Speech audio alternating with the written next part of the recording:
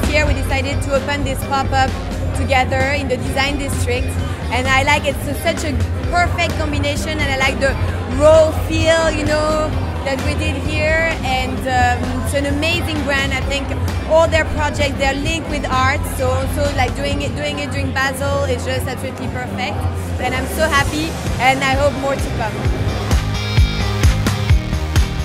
Well, Pringle wants people to work together, and a few years ago they started this whole reboot of the brand, of the house, which was a sort of kindergarten atmosphere between artists.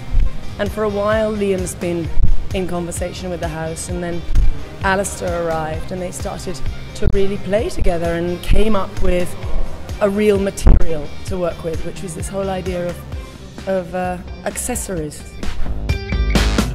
We worked in a very synchronized parallel way, not sitting side by side, but sort of having bursts of ideas. We were talking about how we were going to approach the project in the start, and then coming up with ideas, trying them out, and then maybe dismissing them, coming up with something else, and just this kind of conversation really, back and forth. So tell us what your design elements you had in mind when you designed the space. The warmth of the wood and the contrast then with the glossy pink. So these are very stark contrasts, and it reflects a little bit the change, but also the huge tradition of Pringle. The most important thing was that the new collection, the clothes, it has a good environment. That was one of the most important ideas.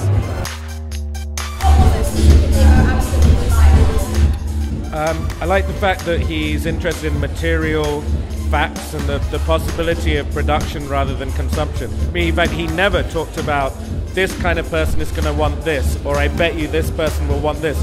He never speculates on what he thinks people are going to want. He just tries to do something good and material and real, and then somehow I think that has a kind of honesty about it.